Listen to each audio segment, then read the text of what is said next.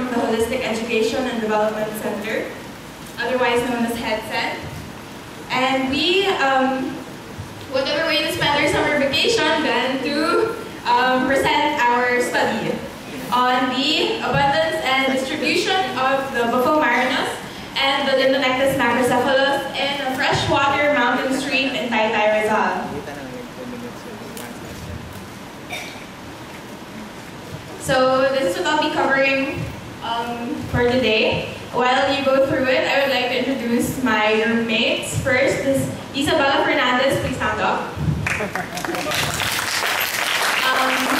Sam Santos and Julia Gaurana.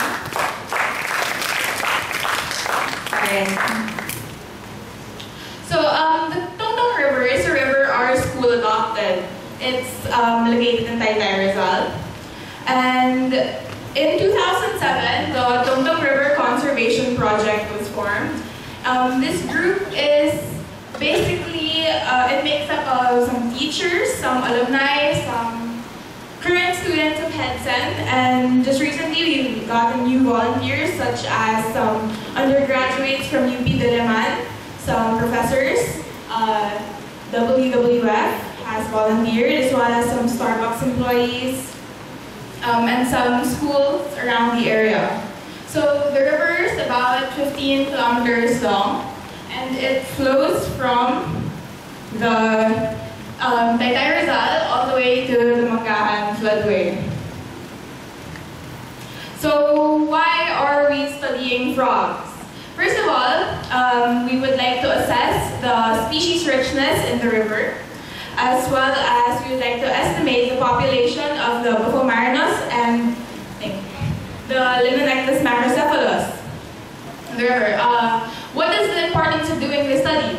First of all, one of our subject species, the Limnonectes macrocephalus, or the fan frog, is it's not endangered. It's a near-threatened species, and it is also endemic to Luzon, meaning it's not found anywhere else, just in Luzon. And also because we are the first-year CP volunteers to study frogs in the river, which means our study serves as a baseline for future studies that can happen in the river.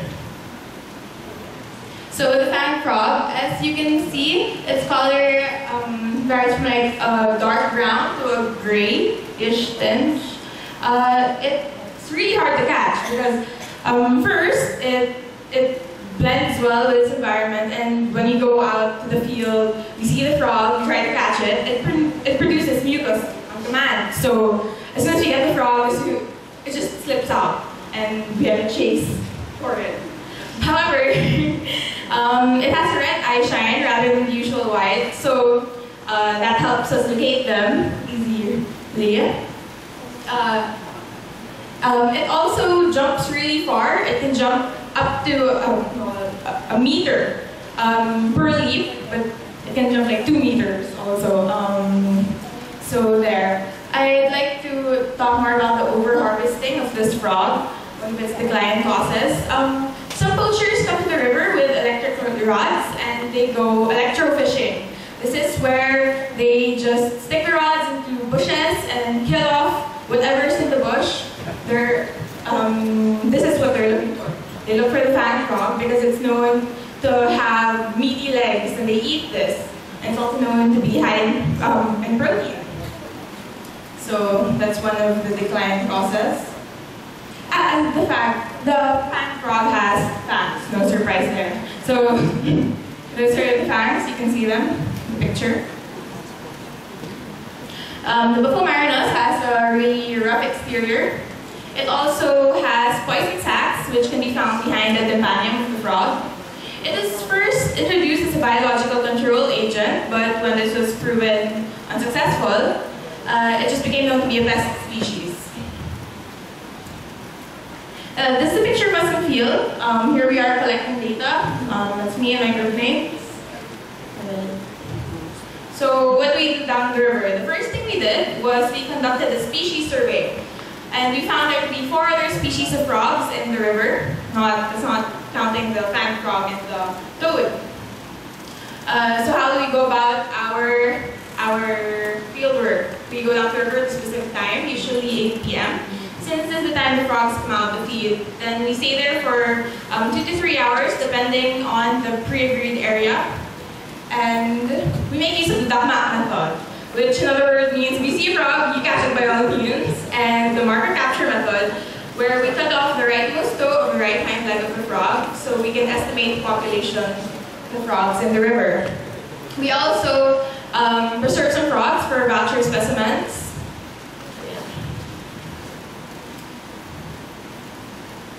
Among the other species surveyed, we have the Wildllife, or the common puddle frog. We have the Polypedales neocomstax, or the tree frog.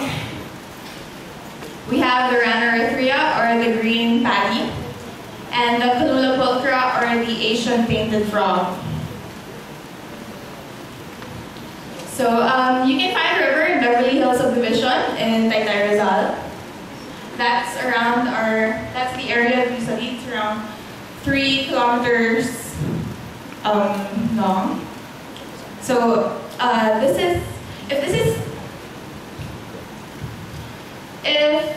is the 7th Ave of our subdivision, Beverly Hills. This is the preschool area for school, and this is the outline of the river.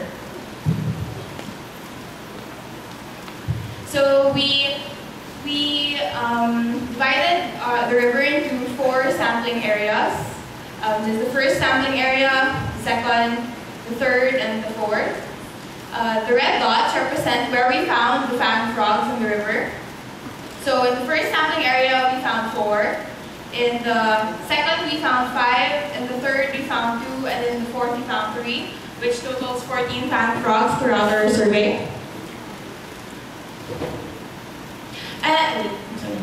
And though it's a good sign that we see there are fang frogs throughout the stretch of the river, the numbers are alarming when we compare them to the Buffalo Marinus, which has an estimated population of 3,422 frogs toads in the river.